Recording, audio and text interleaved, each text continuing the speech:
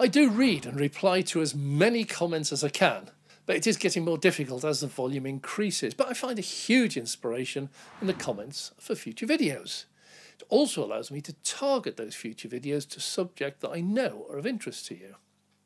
Now I get asked, what is one pedal driving and do you recommend it? Yeah, without a doubt. Well, let me explain. With a petrol or diesel car, if you want to slow down, you normally just apply the brakes. You have disc pads that squeeze the discs. Slowing them down, it produces heat and some brake dust in the process. An electric car has a very different method of slowing down. Every electric motor is also a generator. It's whatever you do with it. If you put electricity in, then it becomes a motor and it turns the wheels. If you turn the wheels, then it acts like a generator and produces electricity. And manufacturers use this to their advantage. If you want to stop, you could just use the brakes like before. You've got them, they're there. But if you ask the motor to become a generator, then slowing down will produce electricity and that will recharge your battery. Free energy. In an EV, if you take your foot off the accelerator, it will feel like you've pressed the brake pedal. It will really stop quite quickly. And this is because it extends your range. If every time you slow down and stop, you put some charge back into the battery, it gives you greater range. And most cars allow you to adjust how fast they slow down. How slowly fast? Yeah. Thus how much charge you put back in your battery. And many will bring the car to a complete halt and then hold it there like you've applied the handbrake. Now, if you judge it just right, you never actually need to use your real brakes at all. This is one pedal driving. Press the accelerator to go, release the accelerator to stop. And of course, you can at any time stamp on the brake pedal in an emergency. Now, it simplifies driving once you get used to it. Some people never do get used to it. That's your choice, but I recommend it. Well, I've been told I can fit 20-inch wheels on my car, which has 19-inch wheels fitted at the moment. How and why would I do that? Well, this is a good question. It's a very popular one. Slightly nerdy answer, I'm afraid. Well, your car is designed to ride at a specific height above the road. The lower the better for aerodynamics and economy. The higher the better if you're going over bumps, into potholes and over curbs. Your 19-inch wheels will have a specific tyre on it. Maybe, if I use mine as an example, I have 245, 45 or 19 wheels, tyres. This means it's 245mm wide and the height of the tyre wall from the metal rim to the tread is 45% of the width. And this 19 inches in diameter. If you just fit a 20-inch wheel, the car would be much higher off the ground. So normally you would adjust the aspect ratio to, 30, 35% to compensate and keep the same height. Well, some people like the look of a bigger wheel and a reduced tyre wall height. They think it looks cool. But with less tyre wall, the tyre is less flexible.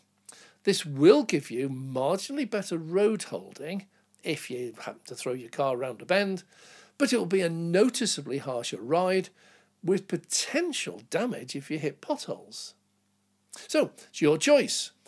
Is looking better worth risking tyre damage and a sore back? Winter's approaching. What can I do to extend my range? Well, the first rule is the range will be less in winter, full stop. But there are things you can do.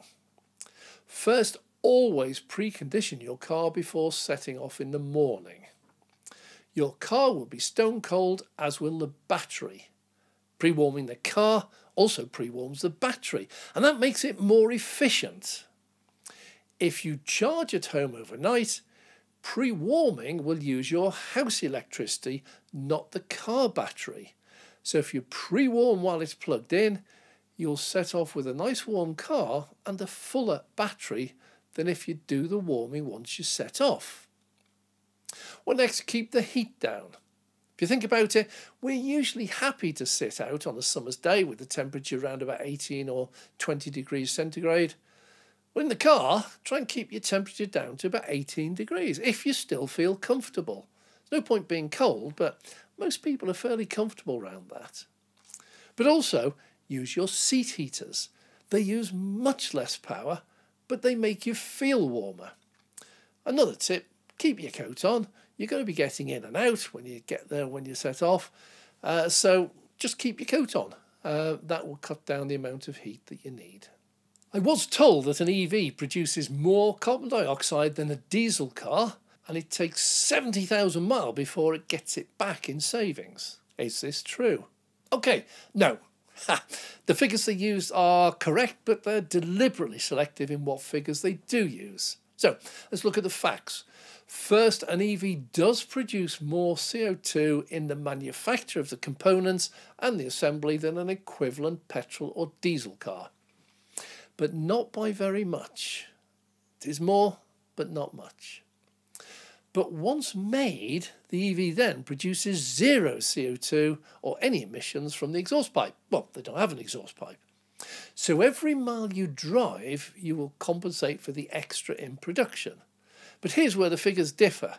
You see, when they compare the CO2, they conveniently forget to calculate the CO2 produced by oil drilling, transporting crude oil, refining it into petrol or diesel, transforming them, then burning in a petrol or diesel car.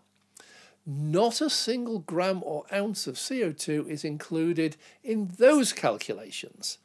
So it's totally fictitious.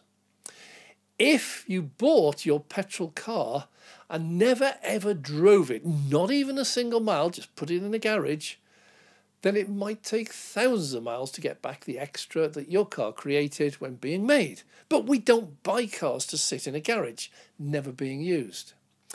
If we add in the CO2 produced in every single litre of fuel you put in your car, it very quickly overtakes the EV. Now, if you also add in the CO2 you actually produce when the fuel is burned in your ICE engine, the equation really falls apart. Over the lifetime of an EV, it is significantly better, producing far less CO2 than any ICE car. And most importantly, something they forget, they have zero emissions from it, meaning cleaner air in our streets and our cities. We want to thank you for watching along as Dave takes it on. And if you like what we do, all we ask of you is to click that like and subscribe to follow along.